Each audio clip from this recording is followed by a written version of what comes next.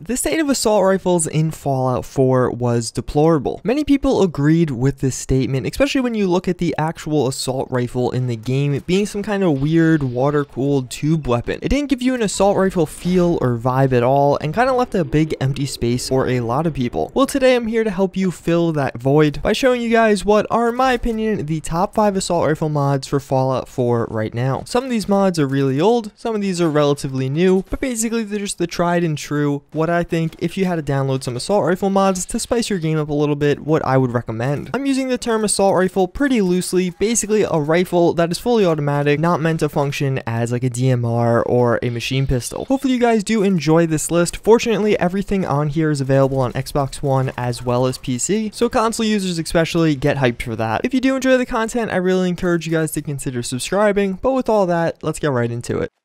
So right off the bat, we don't even have a ballistic assault rifle. The Alien assault rifle adds in a brand new weapon platform into Fallout 4. Taking a lot of inspiration from the Alien blaster, the Alien assault rifle is that reimagined in assault rifle form, and actually a little bit more than that. The mod is definitely focused around weapons that are from medium to long range, but there are shotgun and even some pistol variants that you can take advantage of using this mod. The reasons I love it is because it does have quite a few cool different effects, as well as a lot of the different blaster types are cool. You have beam effects, you have burst effects, and all around it's very different than just using normal ballistic weapons. It really gives you that unique feel that I feel like the laser weapons and just kind of other different weapons in Fallout 4 didn't really live up to. It also incorporates the alien weaponry in a more balanced way. It's not as powerful as other guns in the game, and definitely is expensive to use. The ammo for this is a little bit harder to get and craft, although it does do more damage than typical ballistic weapons, so it's kind of a well-balanced late game option. Unfortunately, it scores really low on this list, mainly because there's a few issues here and there with some of the different sound effects. I always got some lighting issues when using this, and on top of that, some of the different beams didn't really line up when they were coming out of the muzzle, and it was abundantly obvious. Although if you could get over these, this is a really strong weapon.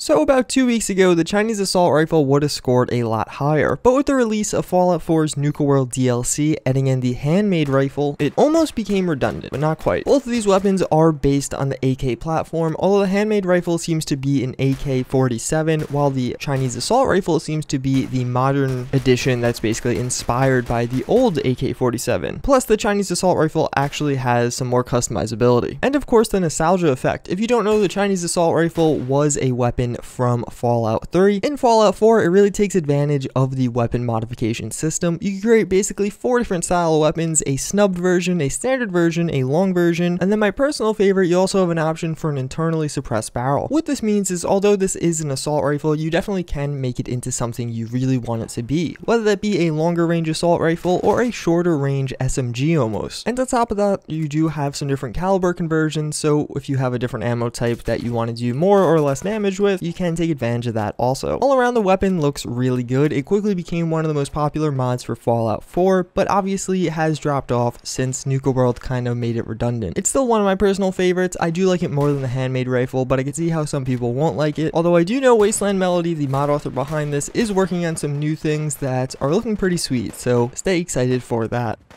In the number 3 spot, we do have the Scar LK by Doom. For a lot of people, this will be your top assault rifle. The Scar LK has a ton going for it. It offers a ton of customizability options ranging from different scopes to different calibers, and one of my favorite things is it actually has 4 different paint jobs. 2 of those are just flat colors, and it has these hex colors, which do look really nice on the gun. It includes back model, so basically you could attach it as an armor piece to walk around with the weapon on your back. And one of the things I really do like is it has the scope system, so you could basically change the magnification of different, so you could change a reflex sight to have a 2x zoom or a 4x zoom, etc. It definitely doesn't embrace the weapon platform as much as the prior 2 on this list, but I think that's okay. It does what it does, and it does it well. You can still make it your own through some different barrels and some different magazine types, and of course all the different ammo types do really help solidify it in a specific spot, and all around it's just a really good weapon mod. The only reason I put it at number 3 is because for the last 2 I wanted to do something a little bit more unique. How many modern games do we play nowadays where you use the same kind of assault rifle? Although this one is probably without a doubt the best modern style assault rifle, it got a little repetitive and I wanted something a little bit different while I was playing through Fallout 4, so for the last 2 I did things that aren't as modern or typical.